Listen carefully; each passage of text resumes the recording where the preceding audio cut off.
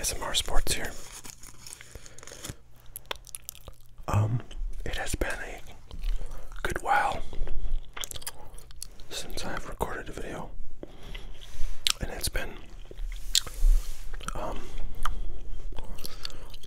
while since anything's been posted on my channel. Although I did record one video like a week ago, and have not posted it yet, so you'll see that before this one. But in any event, I did take a substantial break from posting and recording. In large part, that was because I came down with a case of strep throat, and it kind of, I don't know, the impact of it lingered for a while. I just kind of felt pretty crappy for like 2 weeks, and then I don't know, I felt better, and I just sort of got out of the habit of recording, so ended up not making videos for a long time. But hopefully I'll get back into it now that I'm feeling better, and maybe make some shorter videos that I can post with a little more frequency. I still have the other thing is I've been buying a lot less sports cards lately because I'm trying to actually like sell some stuff and thin out my collection, because I just think that holding on to sports cards, modern sports cards I should say, is actually a pretty risky thing to do, because as I open, stuff from like the 2000s, basically anything from like the 2000s to like 2010, in virtually any sport, I realize how few of the players in any sport are going to be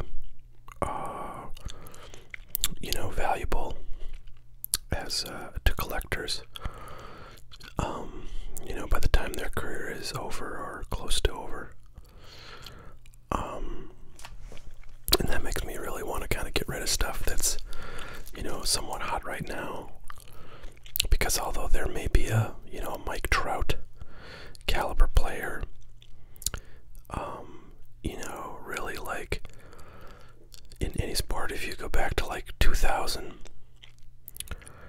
the number of players whose cards have really significant worth at this point is so low. I mean, of course there's a handful, right? LeBron James, obviously his rookies are worth a shitload, but the number of LeBron Jameses compared to everybody else whose cards are worthless now is like so small as a percentage that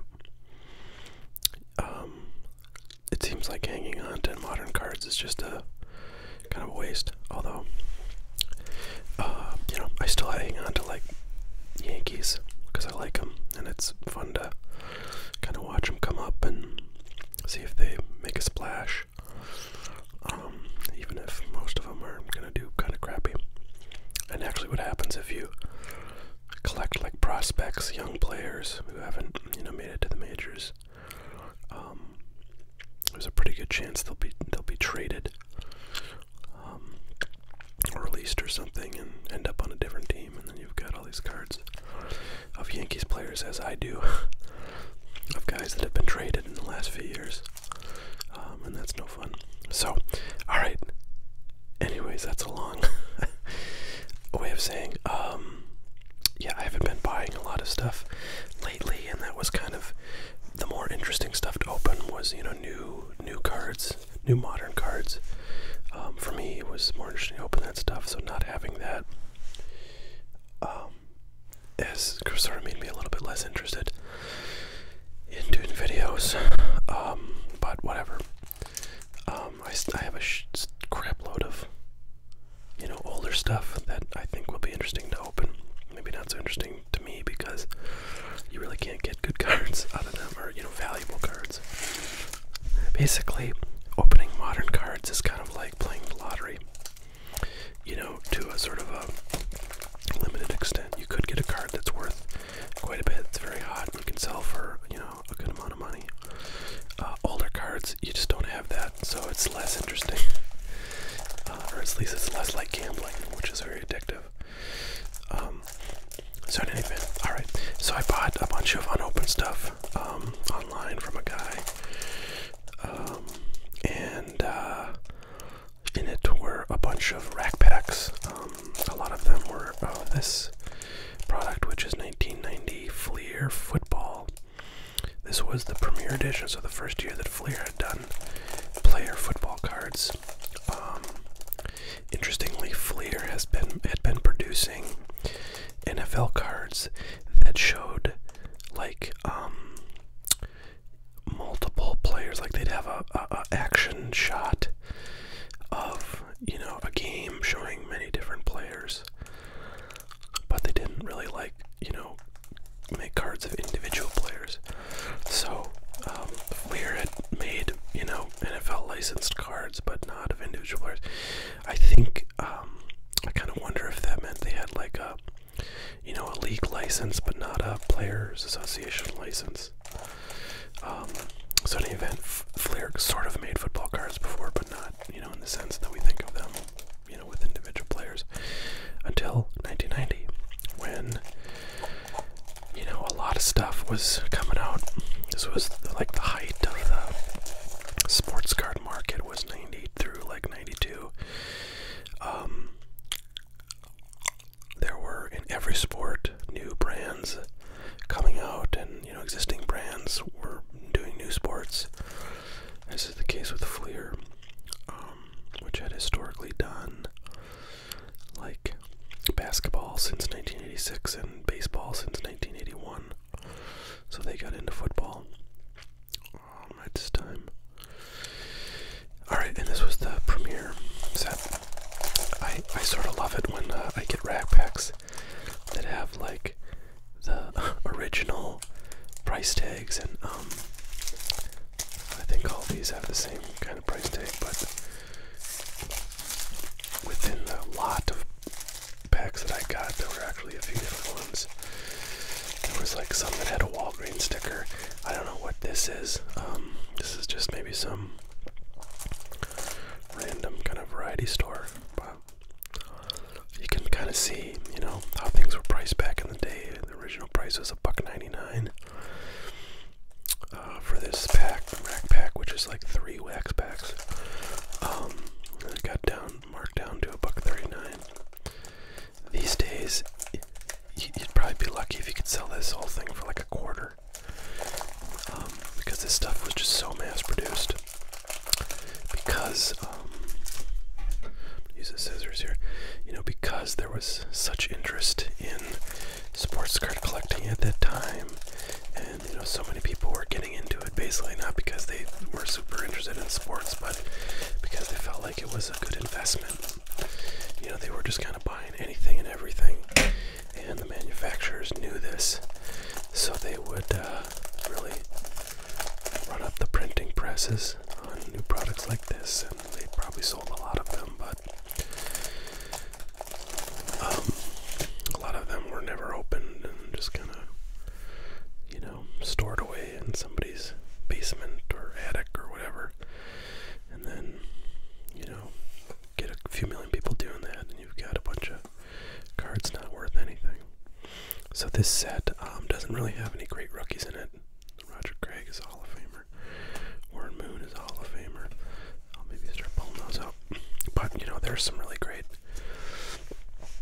players from the era in this set, like, you know, Montana, Elway, Marino,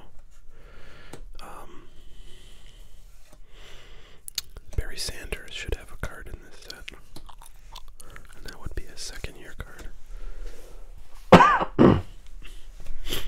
There's Andre Ware. He was one of the top draft picks back in the day, and that was worth a few bucks in its time, but he did not have much of a career, to my knowledge. Drew Hill. There's Hall of Famer Art Monk, Gary Anderson.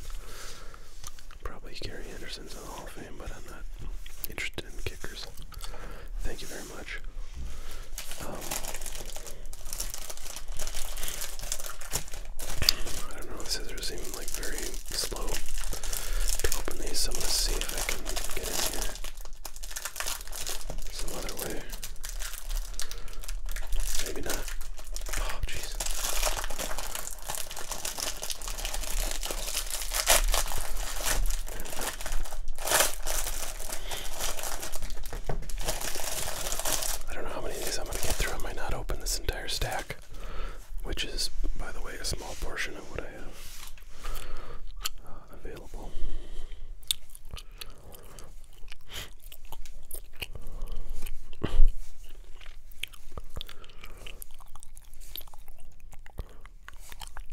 There's Blair Thomas, he was okay.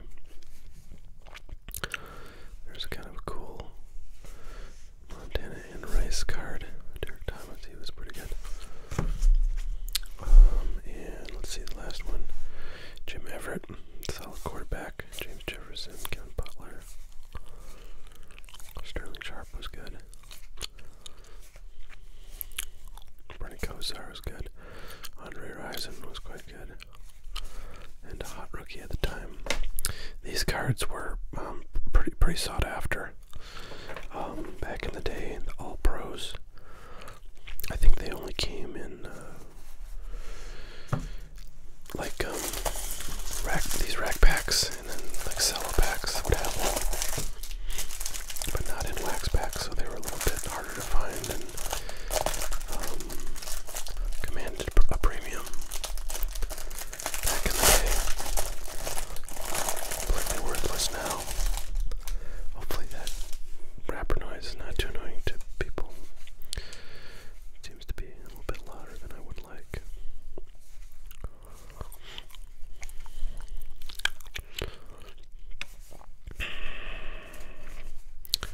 I did open a fair amount of these things back in the day.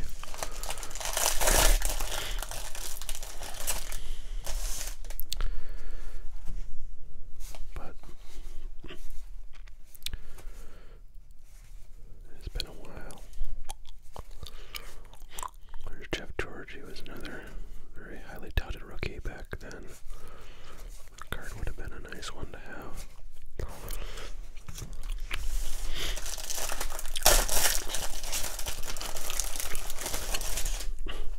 Manny Munoz, All Pro.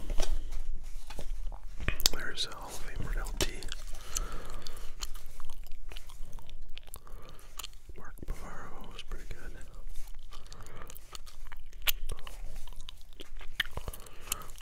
Phil Simms.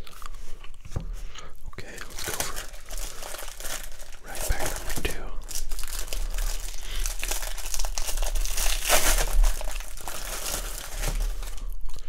One thing I was thinking about doing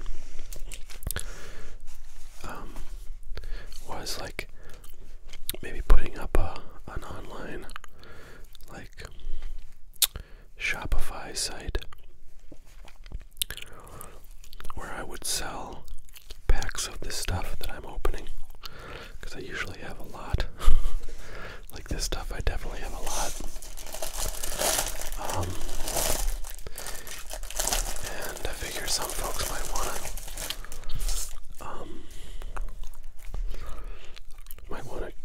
join in the fun and open some of this stuff that I'm opening on this channel. But you know, the kicker with this kind of low-end stuff is the cost of shipping, which can be prohibitive. So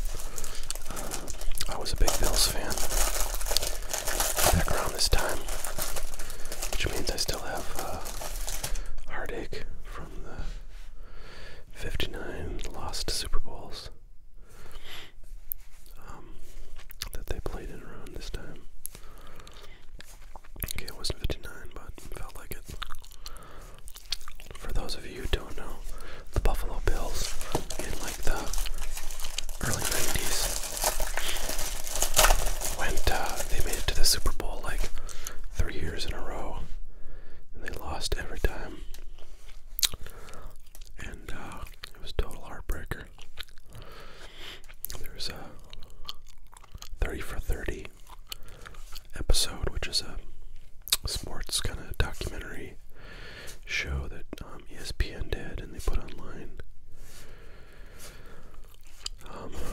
that you can watch on the Bills from that era.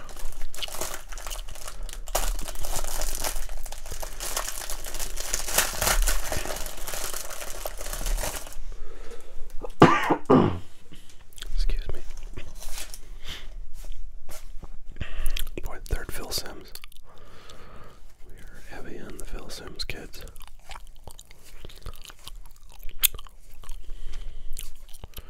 And then I saw LT again.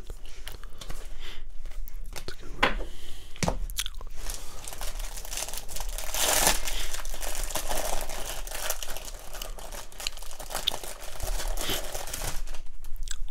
All right.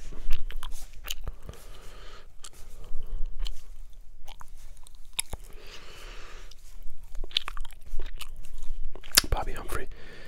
There was like two Bobby Humphreys, strangely, in the league at this time. There's another one that played for the Broncos. I always thought that was interesting because, like, Bobby Humphrey doesn't strike me as a super common name, as opposed to John Williams, which there were two of in the NBA around this time that these cards were out. Anthony Carter, I believe, is a Hall of Famer.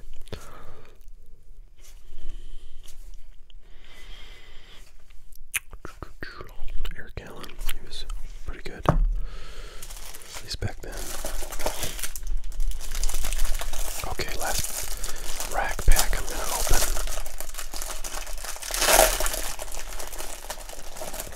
Let me get all these other ones here.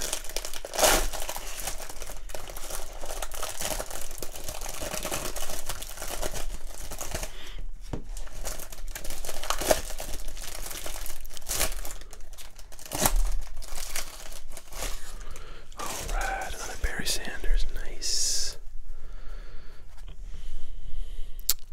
Haven't gotten any like Joe Montana's or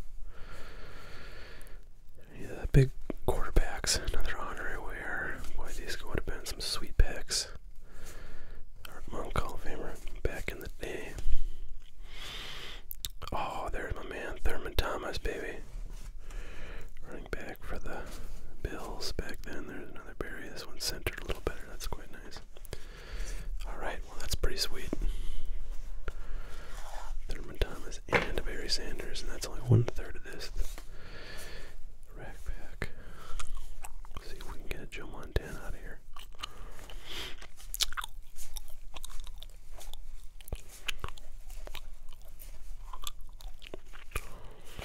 Nope.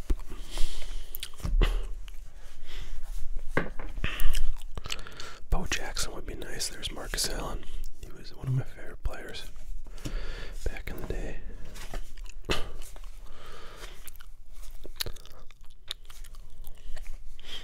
Oh, there's Hall of Famer Michael Irvin, second year card. Very nice.